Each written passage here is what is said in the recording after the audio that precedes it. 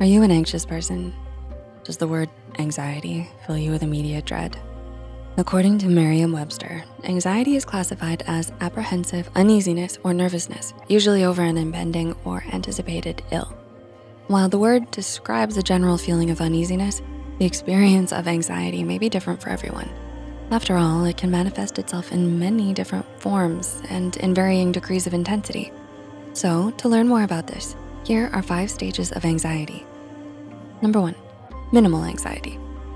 Let's start with minimal anxiety. At this stage, you're able to function with very limited interruptions. Your ability to focus on daily tasks is likely not hindered, and you'll probably feel productive for most, if not the entirety of your day. Having zero anxiety at all would definitely be optimal, of course, but with minimal levels of anxiety, you can thankfully function overall, especially since there are very few physical symptoms at this stage. Sometimes you may even not notice this anxious period, since it'll likely affect a very small part of your day. Number 2, mild anxiety. Do you find yourself feeling anxious in social situations? Are you the kind of person who shyly stands in the corner at a party?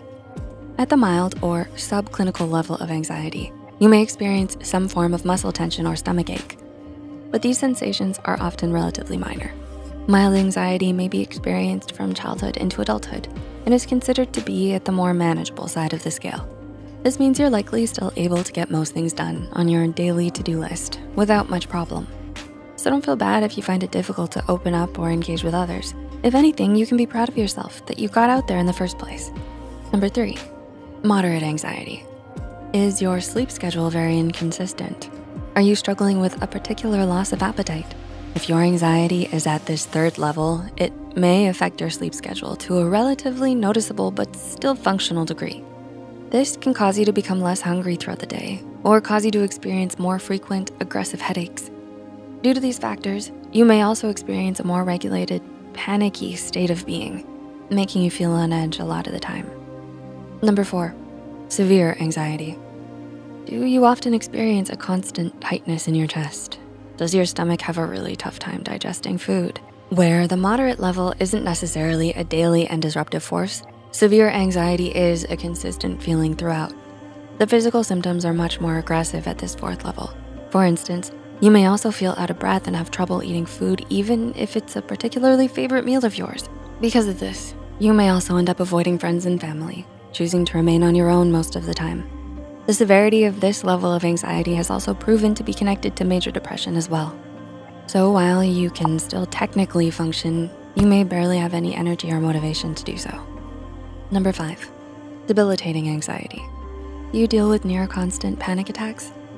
Are you so incapacitated by your stress that it has become a real struggle to even leave your home? Debilitating anxiety is the worst and most aggressive form of anxiety. Symptoms of this may include sweating, muscle twitching, tremors, fatigue, and insomnia, just to name a few. You may experience an extreme sense of dread at the simplest of everyday tasks, and because of it, avoid ever leaving your safe space.